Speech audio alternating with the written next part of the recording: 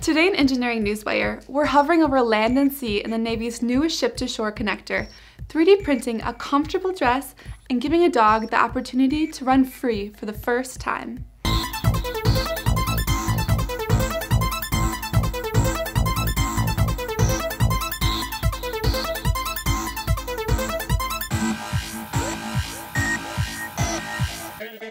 Production has started on the Navy's newest Hovercraft.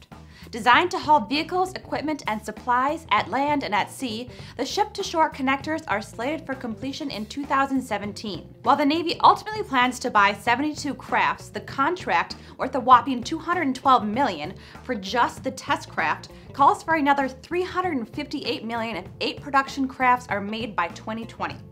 Workers are currently making the aluminum hull for a test and training model. The crafts are being manufactured to replace the Navy's current LCACs, short for Landing Craft Air Cushion. And while they might not have as cool of a name, the new craft will be able to carry 60 tons of cargo, 14 more than their predecessor, and travel at 35 knots over 2 feet of waves.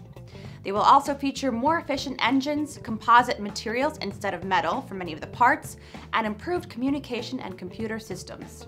Those who are familiar with attempts at 3D printed fashion know that though wearable art can be quite beautiful, it is rarely ever comfortable. Well, Nervous System, a design studio based in Somerville, Massachusetts, is hoping to change that. They recently unveiled a wearable, movable plastic dress that was 3D printed by Shapeways in New York City. Nervous System's sleeveless mid-length dress hangs naturally on the body and flows as if it was made from fabric. Even more incredible, the designers Jessica Rosenkrantz and Jesse Louis Rosenberg printed the dress in one piece. There was no assembly required. After 44 hours of printing on an industrial 3D printer, technicians removed the dusty piece of non-toxic nylon plastic and cleaned it up. In all, the dress contains 2,279 triangular panels interconnected by 3,316 hinges. About 3 years ago, Nervous System announced the development of a novel 4D printing system called Kinematics. The Kinematics software initially develops a 3D garment model in a CAD program based off of a body scan. Kinematics then breaks the model down into tessellated triangular segments of varying sizes. Designers can adjust the quantity, size, and placement of the triangles through use of a JavaScript-based design tool. Algorithms add the hinges to the triangles and compress the design into as small a shape as possible, often reducing the volume size by 85%. Costing around $3,000 each, Nervous System isn't quite ready to commercialize yet.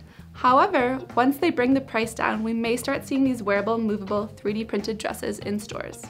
Also in 3D printing this week, Derby the dog was able to run free for the first time thanks to new 3D printed prosthetics. Data of Derby's forearms and 3D scan data of a cup design were used to create the 3D design, and a digital sculpting platform was used to make sure the prosthetics fit correctly. 3D System plans on fitting Derby with progressively longer legs until he reaches his optimal height. The work is ongoing, but the team is already about to print the 4th version of the prosthetics. Look at him go! Run free. You got it. Go Derby.